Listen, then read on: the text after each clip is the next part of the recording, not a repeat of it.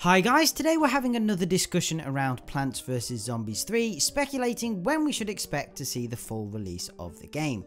PvZ3's original release was back in early 2020 and the newer overhauled version was previewed late last year, so is it unreasonable to theorise that PvZ3's release will be in 2022? Let's find out.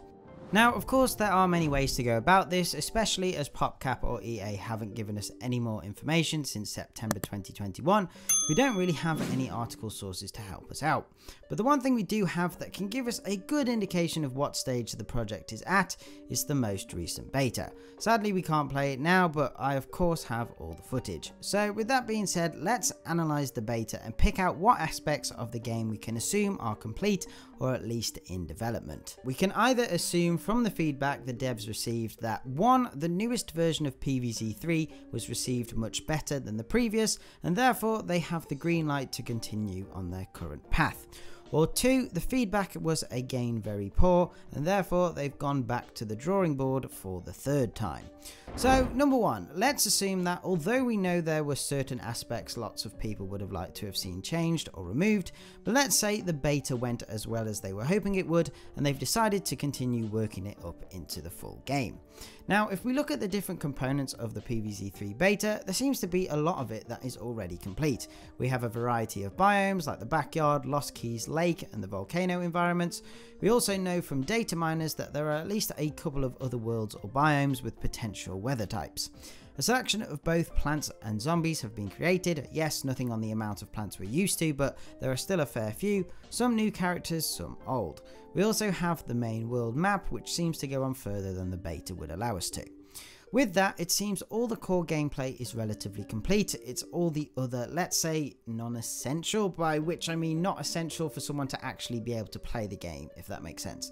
It's those aspects that are not yet fully implemented.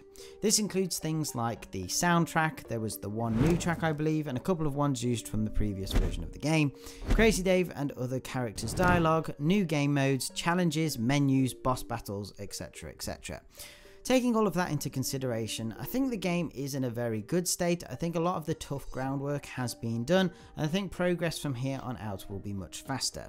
I also feel the beta gave us a vertical slice of different levels with varying difficulties, so they could have a lot more levels already complete that they just didn't want to include in the beta.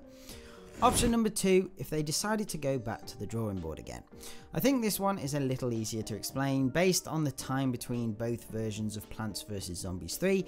If they decided to start again once more, it would take them roughly a year and a half to get back to this sort of stage again, already pushing the game way back into 2023, so I would then assume a 2024 or 2025 release. I think the biggest factor to this theory is the resources and budget the team have been allocated. Like, was it a big fiasco to convince the shareholders initially to basically rebuild the game from scratch? Wages and running costs would have also been paid out, so to restart would have cost them quite a bit of money. With that being quite a large consideration, for me personally, I'm not convinced they are in a position of having the luxury to start again. Unless, of course, they have only a small number of staff working on it at the moment, and as discussed in a previous video, they might want to take their time to create a game that they are very confident people will enjoy. I'll say it again, a lot of PvZ's reputation is riding on the next title, so I don't blame them for being more cautious than what we've seen in the past. Now, as much as I think it's great me talking about what I think, but let's move on to what you guys think. So last week I decided to create a small poll asking when you think Plants vs Zombies 3 will release, and these are the results.